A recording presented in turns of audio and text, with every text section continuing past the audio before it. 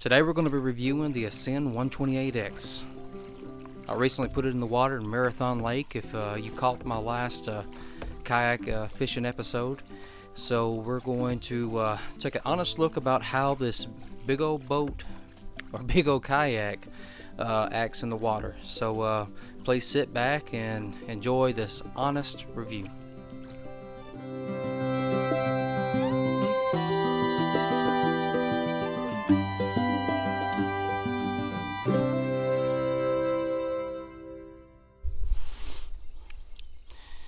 Today I'm going to try to be making 2 videos in one. I've already got the introduction done to the first video, so what I'm planning on doing is trying to make a personal review on the Ascend 128X, how it glides through the water, how it tracks. I'm on bigger water, as you can see right behind me and right in front of me.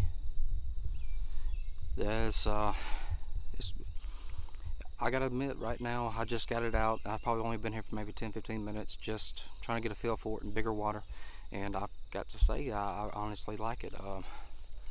I'm out here trying to fish. I've got just 2 poles. I've got one set up for bass, one set up for crappie, or pretty much anything that bites. So there's a lot of people out here, and I don't want to try to talk too loud, but we're gonna see what we can get into. I know there's probably going to be a lot of questions asked about what that little orange thing is in front. If some people don't know, but in Mississippi you got to have something that is highly visible whenever it sticks past your vehicle more than 3 foot. Well, I'm carrying it actually in a 6x10 trailer right now because that's pretty much the only thing I have, and I'm waiting on my bed extender to come in, which is supposed to be in next week, but I couldn't wait to get into the water, so I just put it in my trailer, strapped it down, and took off with it. But as you can see, I'm floating with the current. It's pushing me. It's pushing me pretty good. This kayak, I believe, is more designed for the to plane across the water instead of trying to cut across it. It sits really good on the water. It sits me up pretty high up off the water, so it helps me with sight fishing and helping my big body move around.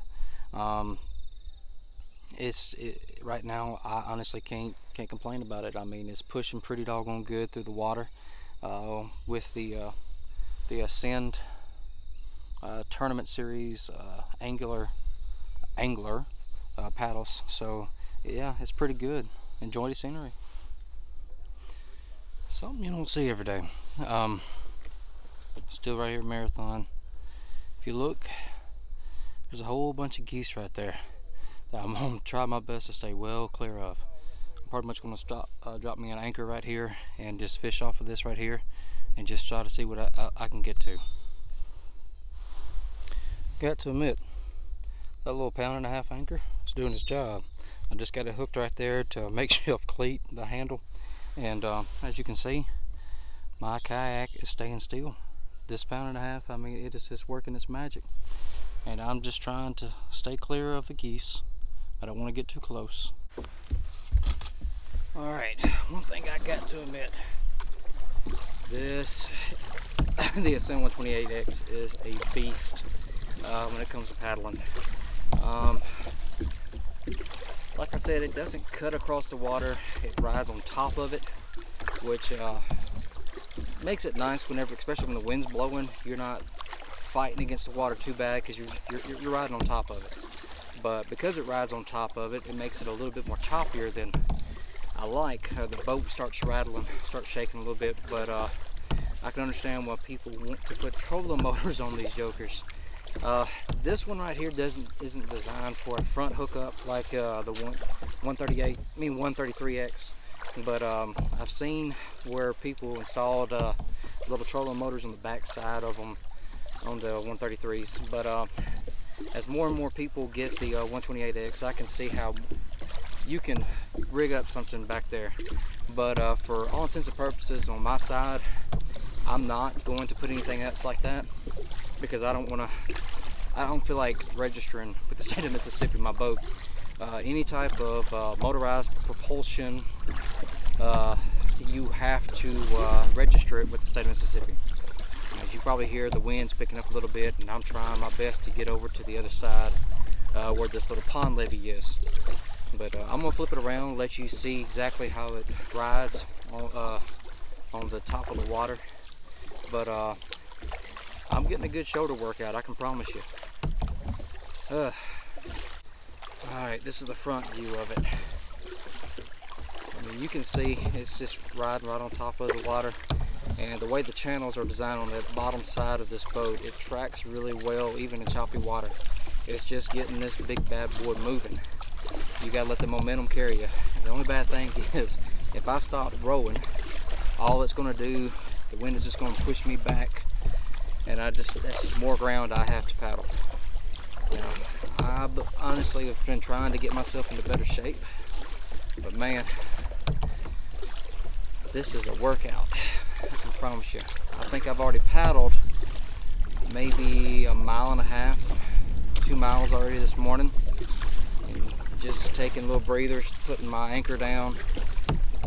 It ain't too bad, but yeah, paddling this beast is something else I'm gonna have to get used to. Alright, it's kind of weird trying to film 2 outros back to back, but it's different videos, so you need different outros for different videos. But here we go.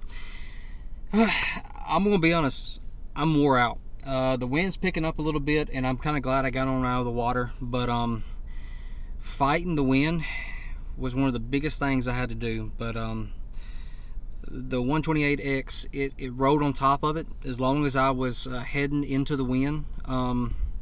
It was all right. I mean, it wasn't actually trying to fight against it too bad. The current was trying to take over a little bit, but how high it sits on top of the water, it helped out a lot. And then I was able to make use of all the different compartments. The little waterproof compartment that you normally put a battery in, I was able to put my phone and microphone gear and everything in it, and I have to worry about it. I wasn't able to get as much video as I wanted to, but I'm only shooting with the phone.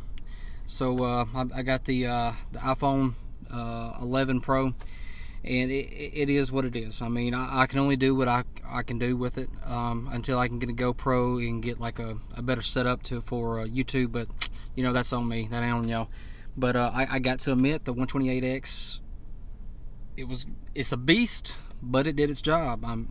Everything that it has on it, I utilized, and I think I'm gonna have to get a little bit better anchor, that 1.5 pound anchor. Once it dug into the mud, it served its purpose, but there's a lot of weight. That's a lot of kayak to control. But I think it did well overall. I won't be using it if I'm ever in any type of channels or rivers or streams or whatever, because that current's gonna be flowing a good bit. But overall, I honestly cannot be I'm not dissatisfied with it, put it that way. Satisfaction, it serves its purpose. It's a beast. I'm gonna say it again, it is a beast. But overall, I'm glad I bought it. I'm glad I got it. I'm getting a good feel of it. But we're going to utilize it a whole lot more this summer. So until I see y'all again, let's get some meat in the freezer.